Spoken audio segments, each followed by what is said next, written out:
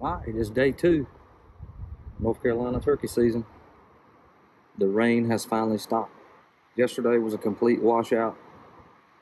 Wind, rain, and cold. It has warmed up a little bit and the rain's quit, but it's still blowing a gale. I'm gonna try to slip in here on the edge of this little food plot, see what we can see. Hopefully we can get one to cooperate this afternoon. So, wish us luck.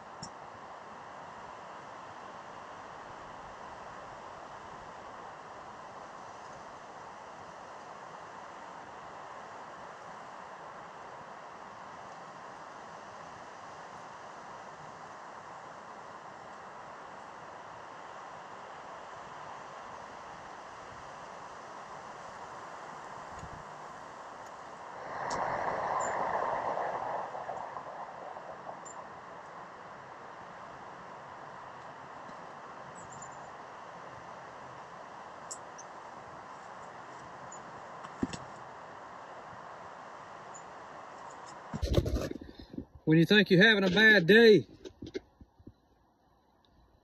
then old Strutter comes in.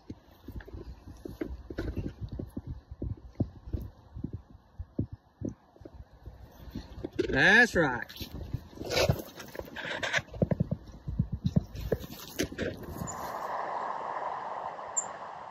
How about that?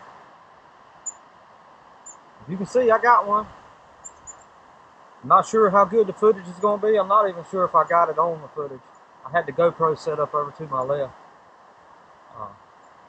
Hopefully it got the shot. I'm pretty sure my Tacticam battery went dead. But anyways, tell you how this went down. I slipped in here the backside of this pasture. And when I slipped up this ditch, I spooked a couple hens. And they went all the way to the other side. Well, on the and they left. I don't know where they went. Well, on the other side of the pasture was 2 longbeards and a jake. And there was one lonely hen over on the right-hand side of the pasture that didn't get spooked. They went to her, and then I don't know what the deal was, but anyway, she went with them back across the pasture.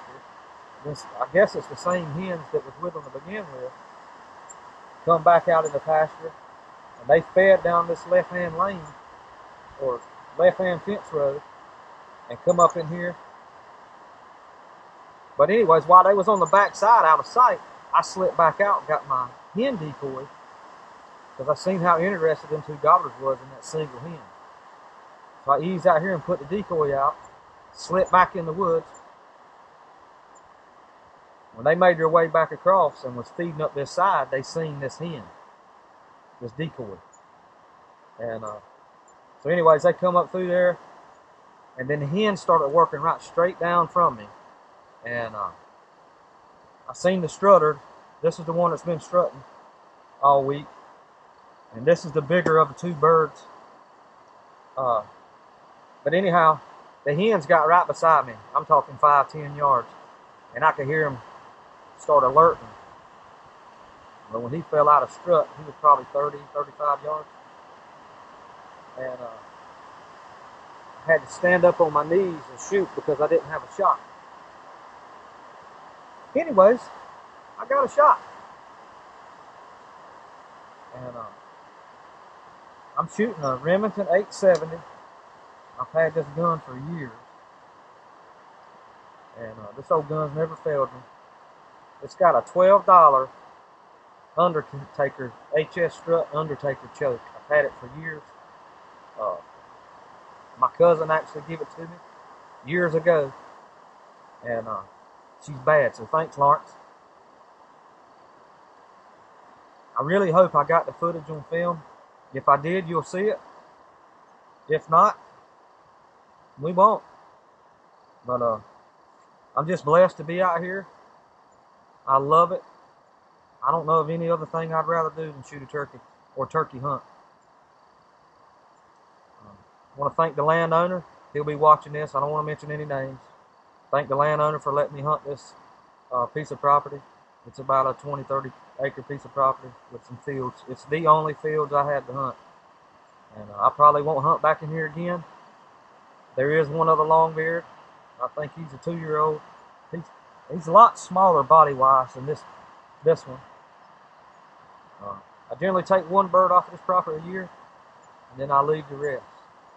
So if you happen to see any more videos of me hunting, we'll probably be in the woods. But again, I want to thank the landowner. It means so much to me for somebody to actually give me permission to hunt a piece of property. And I don't have to worry about anybody else coming in on top of me, that kind of thing. So, thanks again. This bird's got a pretty good beard. I'd say he'll go 10 inches. Got some pretty good spurs.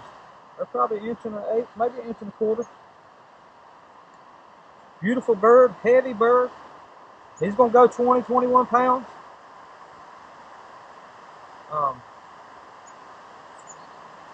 It's a beautiful bird. It don't get no better than this right here in North Carolina. So I'm going to close it out. Appreciate y'all watching. If you like seeing videos like this, as always, give me a thumbs up, leave me a comment, click on that subscribe button down in the right hand corner. And I know this sounds kind of cheesy, but you know, treat every hunt like it's your last, because you never know when it's going to be. I appreciate y'all watching. See you on the next one. Well, that's what's left over after a successful hunt. Got him cleaned up. Got her breasts, the tenders, thigh and leg. Leave a comment down below if y'all saved the thighs and legs. We used to not save them up until a couple years ago. And I'll tell you what you can do with these. They're so tough. You can take these thighs and legs and pressure cook them. Pull them out of the pressure cooker. Cut them up. Take all the little tendons that run down the legs. Get all that stuff out of there, all the tough stuff. And then my wife, Brandy, takes and chops the meat up, mixes it up in a taco seasoning, and she'll make nachos with that turkey meat. And I'm going to tell you, it is awesome. Just another way to use all the bird that you can. Like I said, we used to not save them, but now we do. I found that's the best way to do them. Anyways, the bird ended up being about, I think it was 20.1 pounds, so it's a pretty good bird for eastern North Carolina. But like I said, leave a comment down below if y'all saved the thighs and legs. I didn't post, or I didn't record the video of me cleaning it. I didn't want to get in trouble on YouTube. But there's the finished product, and that's really what it's all about, putting meat on the table.